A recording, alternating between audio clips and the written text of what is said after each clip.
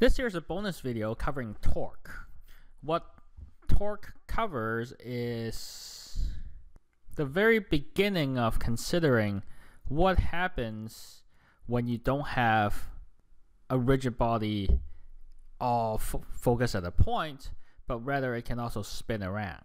It's unfortunate we don't have enough time to really go into depth with this unit, but it does have a lot of application in terms of looking at the way the human body is constructed, as well as bodies of many other types of animals, of course.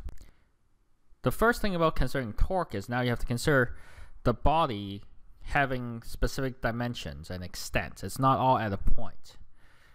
Sometime this beam is horizontal, and then later time maybe the beam would have moved down this way, possibly.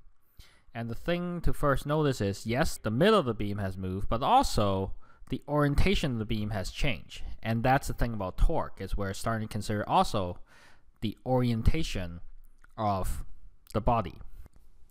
In dealing with the spinning motion, torque basically plays the role of a force, but for the spinning motion. To get a better handle on this, let's set up a few contrasting cases. Say if you have a door or something, or in this case, if this same beam is sitting on a pivot of some sort, compare and contrast these two cases. If I push with a certain force in the middle, or I push with a certain force at the end, same force, you're going to get a bigger effect if you push further away. So this distance, which we'll call r, seems to matter, right? Hopefully you can appreciate that in this case on the right here is going to give you a bigger torque than this case you have here. It's going to want to spin more. Another contrasting case, which might be a little more subtle, is for the two beam. If I were to push that way versus if I was to push, say, this way on an angle with the same force and the same distance away, hopefully it's not too surprising that you're going to get much more of a spinning effect here than you would here, because most of the force over here is trying to pull away from the socket rather than having the beam move around the socket. So the takeaway is, if you assemble everything together, that the torque depends on both how far you are applying the force, so the further away, the more spinning you're going to produce. Of course, the more you push. And then there's also this sine theta term, which using sine because we're going to get the maximum at 90 degrees. So let's apply it to our case here. Here, if we were to draw the free body diagram, we have a 2 kilogram stick, and gravity acts for a uniform beam, acts at the center of that particular body. So we know that you have F beam G, and this here is 1.5 meter away, exactly halfway on that beam. And for this mass here, just so we don't have to call it a block, it's going to act in the middle of the block. So from the wall here, it's 3 minus 0.1, so that's 2.9 meters. So two things to notice. Gravity for a rigid body still acts at the middle of the body, so we have to find out where the middle of the body is. And also we have to start noting down the position where the force gets applied, specifically the distance perpendicular to those forces.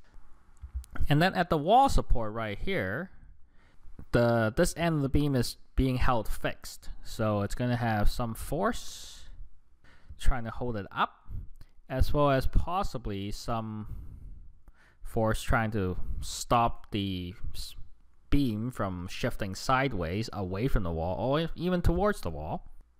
And this joint here is also preventing my stick from rotating as a result of all the different weights we have drawn in. And that's in fact what we're asked for in the question. Define my x and y components, but also in these kind of questions you have to define a pivot point where you can talk about your torque. There's only two specific points that you can pick. One is you can pick the center of mass of the entire system, which is difficult here because it's got two pieces to it. But also, you can pick a point that is not moving. And what's implied here is that this is being supported, so nothing is moving. So in that sense, any point is not moving, so we can pick any point we wish. Typically, we would pick this point back here, and we draw a little triangle to specify that's the point we have picked to take our torque around. So we call that point A for now. And what we know is, sure, it's not moving, so we know that my A is equal to 0. So therefore, my sum of forces is equal to 0 in both the x and y, but that doesn't help me solve for the torque. What helps me solve for the torque is a statement about what the torque is doing, and then what we know is summing up all the torque around, in this case, point A. That's all going to add up to 0 because the entire object is not going to be spinning. So when you're trying to sum up the torque, you got to go through each force and find out how far each of these things are to apply this equation we have here. Thankfully, in all these cases, the theta is 90 degrees, so we can drop that sine theta term, so we can just start writing these things. However, one more thing we have to define now that we're summing up torque is we have to define which way is positive torque. And by convention, we're going to say counterclockwise is positive. So first thing we know is the torque we're after, let's call it the reaction torque. That's a positive torque. Plus, then you have Rx and Ry, right? Both of those have no displacement. They act right at the point and they don't contribute to the torque. Then we have my 2.9 meters times my FMG. And in this case, they're going clockwise, so I introduce a negative sign right in there. Similarly, we have FBG, which is also negative. Shifting things around, we know that my torque R and all the masses with the mg, shifting them both over, both a negative becomes positive. And we get 57.8 something Newton times meter as the unit works out. Now note that we don't usually collapse this into a joule because joules for energy. So torque, we're just going to use Newton times meters. At this point, I just like to draw a quick parallel as a wrap up to, say, the model of a human arm, for instance. So you can imagine that here's your arm with your fingers and it's holding on to some kind of mass in the end, just like kind of this problem. In this case, your elbow is your joint, but your elbow by itself is not able to resist the twisting. What you need, I guess in this case, your bicep pulling way back here.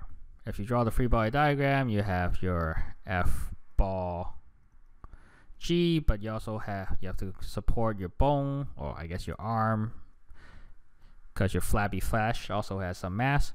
And then using this as a pivot, you still need to have some kind of muscle force to hold up the ball. The interesting discussion is there's a trade-off that's happening here. You notice how the way our arm's constructed, this distance between our muscle and our pivot point is so small. So to apply the same torque, if your distance is small, then your force has to be bigger and bigger. So then your muscle actually has to provide a lot more force in order to achieve the same torque. But consider the alternative, right? Same arm, right? If you wanted your muscle to lift a lot more stuff, for instance, but not requiring the same amount of force, you might be tempted to put your muscle way out here, right? So that you have a nice long distance. But for many other things, that's not very convenient. First of all, your arm is going to be really fat and you can't really reach into places with your slender arm. And then also, if you were to try to lift up the ball to over, say, this level, right? Lift it up even higher, you can achieve a huge movement with the ball this way without actually contracting your muscle all that much. So that's a trade-off here. So even though the distance from the pivot point is so much smaller for our muscle the way it's built, there's other advantages to having that arrangement, such as the slender arm, and also that your muscle fiber don't have to contract a lot in order for you to achieve a large range of motion. So just a little teaser into these kind of rotational motion stuff. There's more things to be considered, and hopefully some of you will head in that direction.